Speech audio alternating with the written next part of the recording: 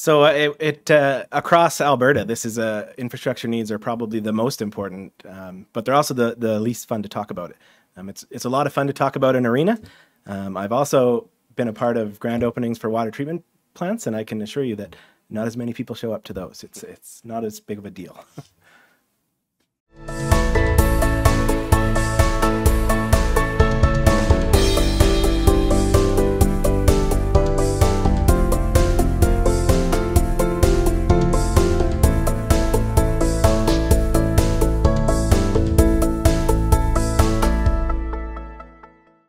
Welcome to a special episode of the Cross-Border Interviews with Chris Brown. Today on the show, we will be discussing an issue that is of critical importance to the people and municipalities of Alberta. Recently, Alberta Municipalities launched their Think Alberta, Vote Local campaign, which aims to bring the key issues that matter to their members to the forefront of the 2023 Alberta Provincial election. One of the primary issues being raised by Alberta municipalities is the $30 billion infrastructure deficit. Alberta Municipalities states the government of Alberta has been chronically underfunding municipal infrastructure, and the problem is only going to grow bigger. Representatives from Alberta municipalities have stated that the underfunding of municipal infrastructure has been going on for over 15 years, under the current UCP government, under the previous NDP government, and under previous progressive conservative governments. The Alberta municipalities estimate that the current provincial funding for infrastructure is approximately $1 billion short of what's needed each year. In response to this situation, the Alberta municipalities is calling on the next government to step up and allocate $1.75 billion a year for municipal infrastructure. This is a critical issue affecting Albertans' daily lives and municipalities across this province, and it's one that we can no longer ignore. Today on the show, we have comments from Alberta Municipalities VP of Cities Under 500,000, Mayor Tyler Gandam, and Penhold Mayor Mike Yargo. We also had the opportunity to sit down for a one-on-one interview with Mayor Yargo. So sit back, relax, and let's delve into this important topic of infrastructure funding on the cross-border interviews. Up first is Mayor Yargo's comments on the infrastructure deficit the province of Alberta has put onto the municipalities. And then right afterwards, our one-on-one interview with him. Before I start my remarks, I just want to thank the volunteer firefighters, the paid firefighters, and all the other emergency services personnel that are up helping out with the fires, including a couple of the Penhold Fire Department members that we're happy to send and assist. So I am the mayor of Penhold. We are a growing community just outside of Red Deer. I would call us a bedroom community. Most of the people that live in Penhold work in the surrounding area, be that Red Deer County, the city of Red Deer, Fort McMurray, all, like I say, all over. We experienced a period of rapid growth from 2010 to 2015. And once again, we are back to getting into that heavy growth phase. It's wonderful for our province, wonderful for the community, but that doesn't come without challenges. With that growth comes a demand for new services or improved services. The last influx of population in our community created demands on all service levels. Some areas required immediate attention, like making sure there was safe water and sewer services available to residents. Penhold took on long-term debt for 15 years to build a new water reservoir with some help from the provincial and federal government, I should add, to provide clean, safe water for the current and new residents coming into town. Penhold became part of a regional sewer group that provides services to residents from Olds to Red Deer. The system has been carrying long-term debt for the building and is incurring more debt to continue its operations. These costs are ultimately passed on to our residents. Like most communities, recreation is a priority for our community. We saw the construction of a recreation facility, again, taking on 20 years of long-term debt. Fire services needed to be upgraded in order to provide adequate services to the community. Once again, funds are taken from taxpayers and from reserves. Construction, maintenance, upgrade of streets, parks, playgrounds, The path systems are required to keep up with the growth and expectations of our residents. All of this requires long-term capital funding to be developed. With a mostly residential tax base, it's hard to properly plan for and keep up with the needs without provincial help. Debt limit maximums are coming close for many communities. In Penhold, we are still in need of key infrastructure builds to best serve our community. The town of Penhold Public Works building was purchased in the early 1970s when the village of Penhold had a population of around 500 people. That is about 50 years ago. And we're still in that same building today with a population of just under 4,000. The space does not meet today's safe working conditions. We are in desperate need of a new facility to meet the growth demands to provide the necessary services for our residents. The fire hall, again, same thing, was built in the 1970s as an addition to the original village administration office. It is in poor state, failing to meet today's equipment requirements, training and safety conditions for our volunteer firefighters. Penhold is home to third and fourth generation families. Unfortunately, due to a lack of housing available to seniors, they end up moving out of our community when it becomes time to look for assisted care facilities. So what does that mean for the future of Penhold? So many communities are carrying substantial debt loads that make it increasingly difficult to provide additional services for incoming residents from out of province. Our municipal taxes that were once able to provide funds to complete major capital projects have diminished due to subsidizing the basic day-to-day operations. It leaves very little room to accommodate or plan for the larger needs. We can't even keep up with inflation with our tax base, and our ability to borrow is limited through provincial law. We are appreciative of our partnership with the province of Alberta for past funding for much needed capital projects. Unfortunately, funding from the province for capital projects has not kept up with cost increases and has actually diminished year over year, making it extremely difficult to build and purchase capital or infrastructure projects. Without a strong commitment from the province, one of two things will happen. Projects get postponed, or taxes will have to increase to cover these costs. We need a government with a plan. Successive governments have talked about how people are choosing to move to Alberta from all over the country, and that's great. We want that. But with that growth comes needs and responsibilities. The next government of Alberta, whoever that may be, needs to have a plan for how to fund that growth. Now we're going to head into our one-on-one interview with Mayor Mike Yargo. Here we are. Mike, I want to start with this question. Alberta Municipalities has launched their Think Alberta Vote Local campaign. Today, they talked about the $30 billion deficit that the provincial government has sort of neglected to give to the municipalities. Locally, though, what does that funding deficit mean to municipalities like the town of Penhold? So for us, our underground infrastructure is actually not in bad shape. We're pretty good compared to some other municipalities I know that are in worse shape than we are. So for us, it's the above ground stuff. Honestly, like I talked about in the interview, our public works facility, our fire hall, the roads. That's where Penhold is falling behind and struggling over the years. Something like a public workshop is easy to sort of put off all the time.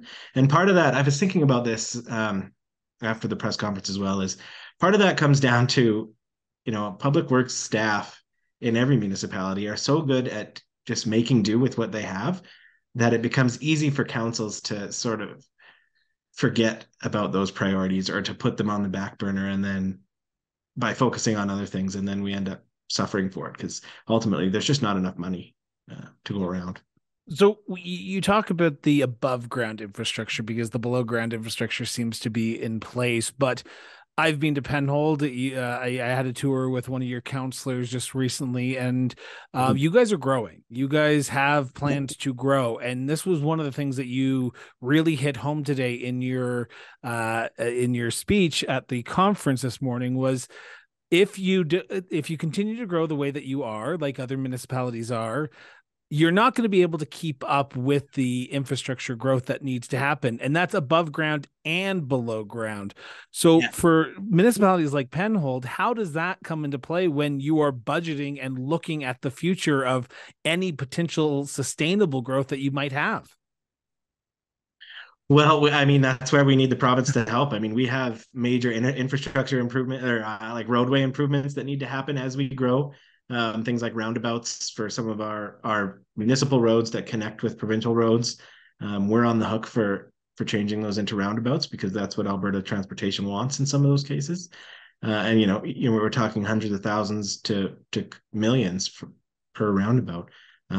We need the province to help with that. It's as much as like it is great to see Penhold growing, but some of the growth we have uh, comes from outside of Penhold too, right? We have schools in the community that are regional schools. They don't just take kids from Penhold; they come from all over. Those traffic counts go towards our intersection improvements, right? Which is great. It's a good problem to have, but that's the reality. It's not just Penhold creating these costs. These are costs that come to us as a result of growing, and as a result of having more business and more schools and things like that here.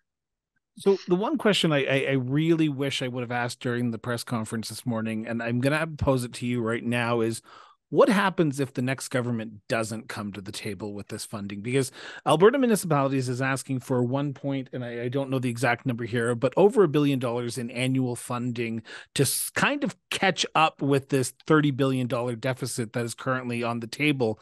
What happens if the next government doesn't? What happens to municipalities? Do you have to look at the individual infrastructure projects and start saying we can't do it? There's no way. Yeah, honestly, that's going to happen. Projects are going to get pushed back. Has it I already think in started? some Oh yeah, we push projects back all the time, construction projects, because we just don't have the money and the grants aren't there.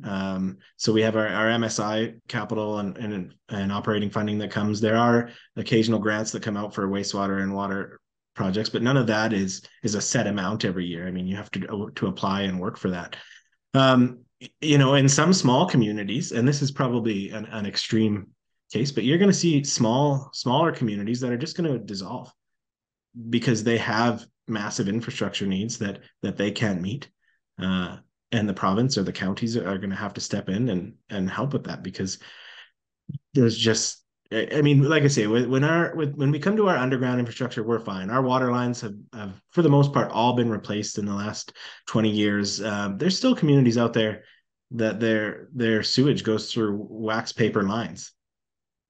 You know, uh, like they don't do it like that anymore, right? But the cost to replace those and to keep all those lines up is just uh so sorry to go back to what happens if the next government doesn't do this. The problem just gets worse ultimately. So if it's $1 billion now, in 4 years it'll be 3 billion.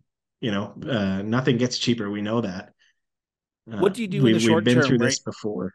Sorry, but what do you do in Sorry. the short term? Because right now, municipalities have probably all passed their budgets or getting to the point where they are about to pass their finalized budget.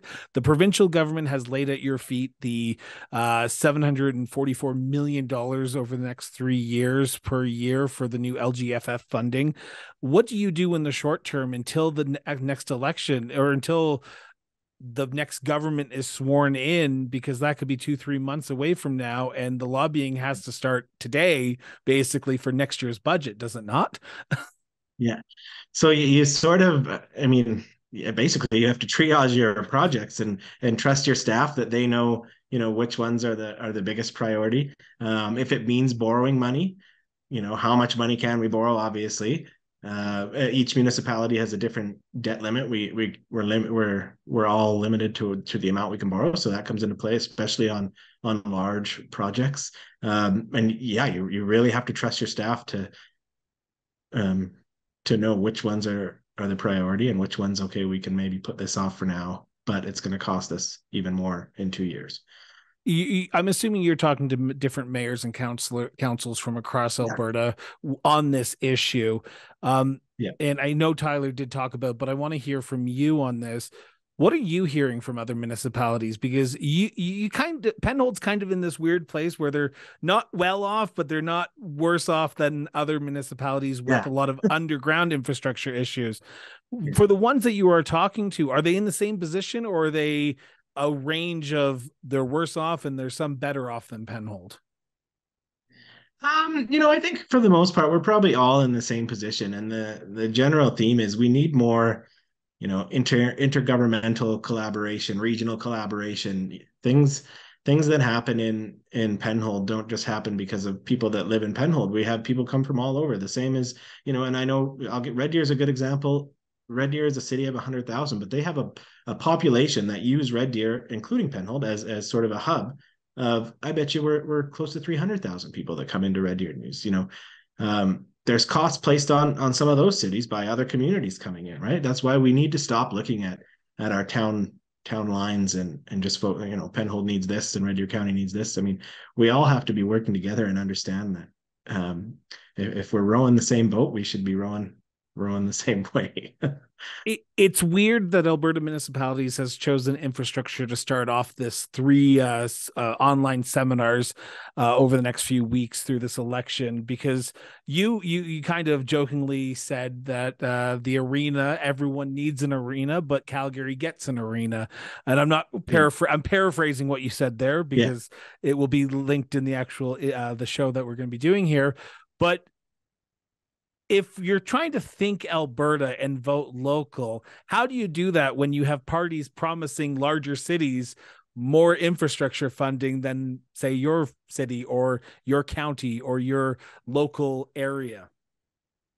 So that's where we need the parties to be responsible and to recognize that this is a major issue. And yeah, it's not as fun to talk about as an arena. And that was the point I was trying to get across. I mean, yeah, sewage treatment plants aren't that exciting. Water treatment plants aren't that exciting, but they're needed. When people move to a community, they expect that they're going to have water. They expect that when they flush the toilet, it's going to go somewhere. So in government, that's our job to make sure that part happens. And so what if it's not fun? That's the job. For the provincial parties need to take this seriously, need to show that they're taking it seriously, and need to make it a priority for Albertans. Because if nobody's talking about it, it's not a priority. So I think that's why AB Munis wanted to start with this, because it's critical at the end of the day. It's just like we say, not always fun to talk about.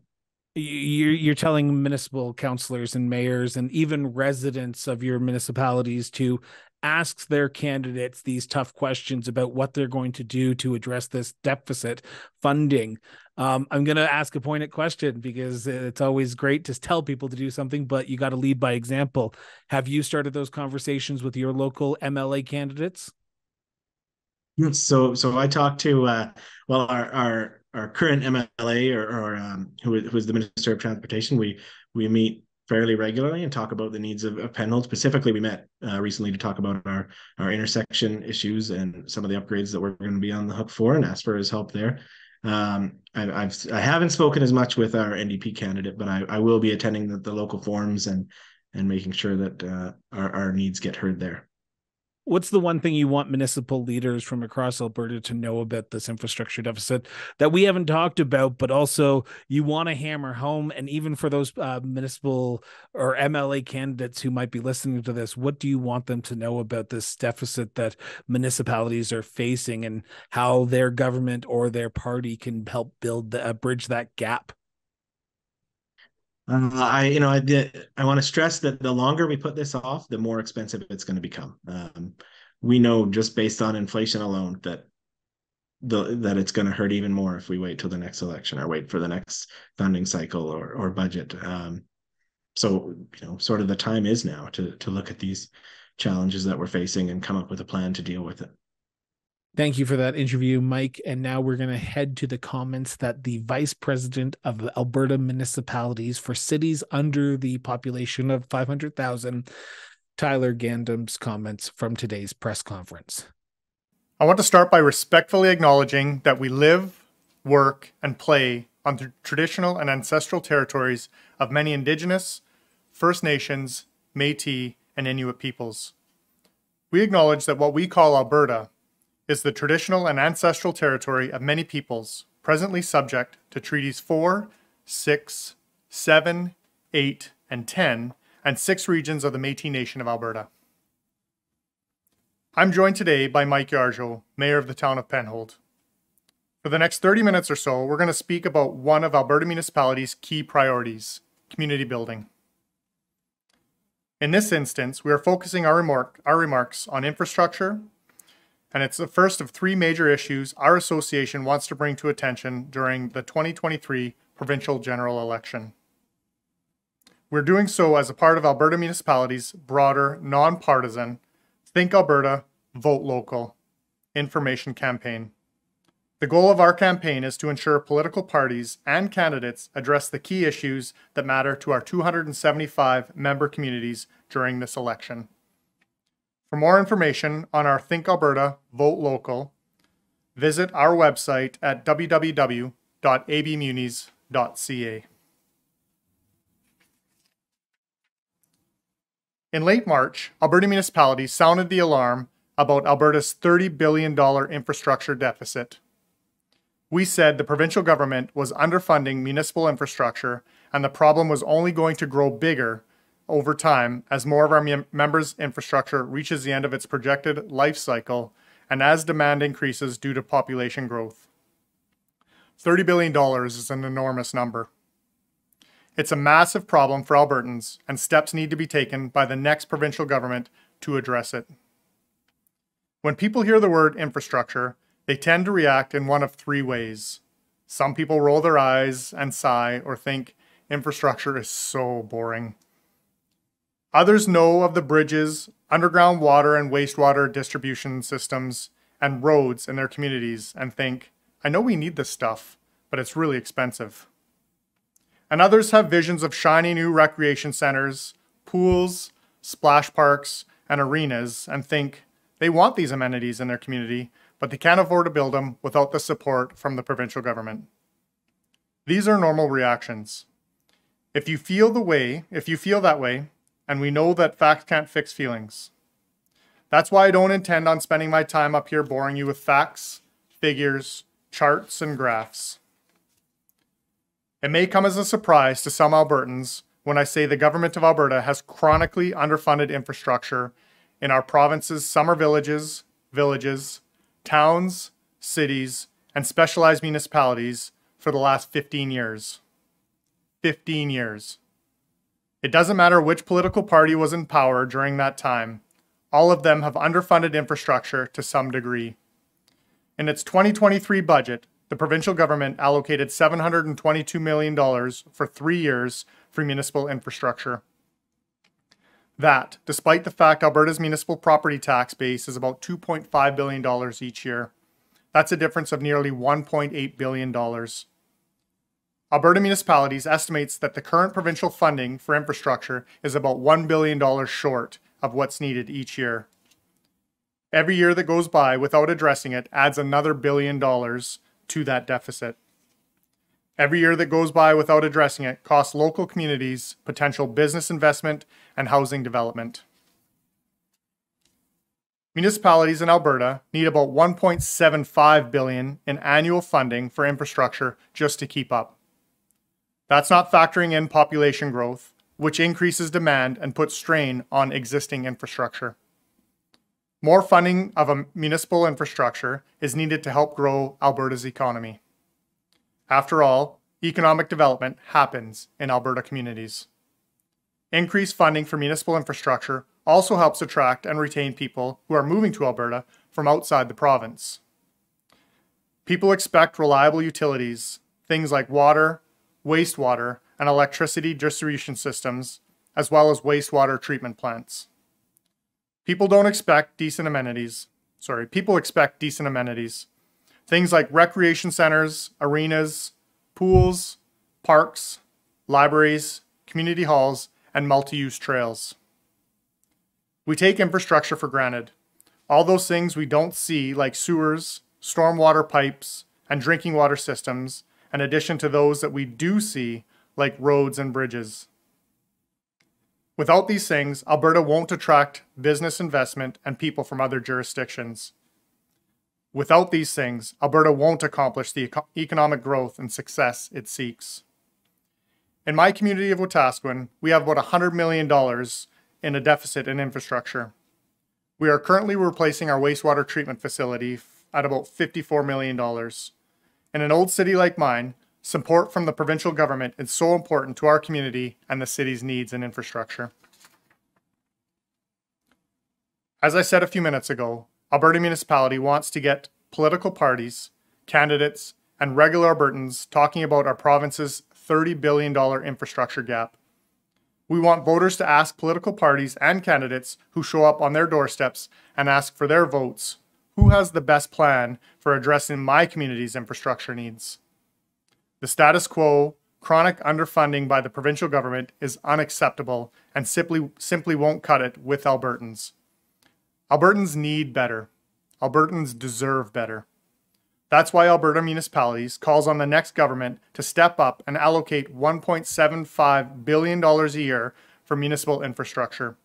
In a question and answer session later in the press conference, I had the opportunity to ask Mayor Gandam and Mayor Yargo if Alberta Municipalities has sat down with any representatives over the last few weeks from either of the two major political parties, the United Conservatives led by Premier Daniel Smith or the Alberta NDP led by leader Rachel Notley. Here's his response to that comment. Yeah, no, and they're in full election mode right now, so we won't be working through the details of what that new agreement might look like. But again, we're hopeful that they see the need in our communities, understand that the infrastructure deficit that we're seeing across the province is a partnership that we're going to have to form between Alberta municipalities and the provincial government. So the short answer would be no, but I think we know that there is money there and that they can be putting it into municipalities. So hopefully the government will see that. I want to take a moment and say thank you to Alberta Municipalities and Mayor Mike Yargo for sitting down and talking about this important issue of infrastructure funding when it comes to municipalities. And I want to thank you, our viewers. Thank you for tuning in and being part of this conversation. If you've enjoyed this episode, please hit the subscribe button so that you can stay up to date on our latest interviews and special episodes that we have. We have some amazing guests lined up over the next few weeks, and we can't wait to share their stories with you. Now, if you're also able to, please consider backing the show to help us grow and produce more high quality content. Every little bit helps, and we appreciate your support. A link to our Patreon account is in the show notes. And don't forget to follow us on Facebook, Twitter, and Instagram for behind the scenes content, show updates, and so much more. And finally, as much as we love our phones and technology, let's remember to put them down and have real life in-person conversations with the people in our lives, or even candidates as Alberta Municipality wants us to. So thank you again for watching, and we'll see you next time on the Cross Border Interviews. Remember, everyone, just keep talking.